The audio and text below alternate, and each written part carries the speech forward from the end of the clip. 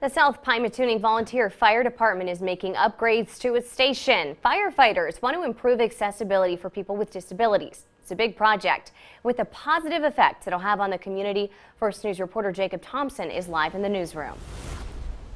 Yeah, Mandy, the South Pymatuning Volunteer Fire Department was not required to update the building. They just wanted to comply with Americans with Disability Act, or ADA.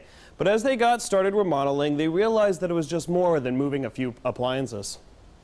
We just thought that it would be the right thing to do. When the South Pymatuning Volunteer Fire Department found out that the bathrooms in their building needed some updating, they wanted to make it more ADA accessible. They just became apparent that they were lacking in some areas, and that we wanted to update them not only for ourselves but for the community as well. But the department decided to upgrade more than just the bathrooms. They're replacing the carpeting, painting the rooms, and removing the lips in between the rooms to make it more smooth. They want to show the people of South Pymatuning the department is there for them. Our goal is to make our facility open and more useful to people from the outside. But the department, volunteers, and community donations are the only way the upgrade is happening. Besides the equipment that was donated, the cost of the project is about $42,000. The cost incurred was a little bit more than we did expect. The cost of actually getting the permits and working through that aspect was a little bit getting the architectural drawings. Nagy tells me they're looking to be done with the building by the beginning of September. This will allow the station to hold events and connect with the community. They'll get to talk to us and realize that,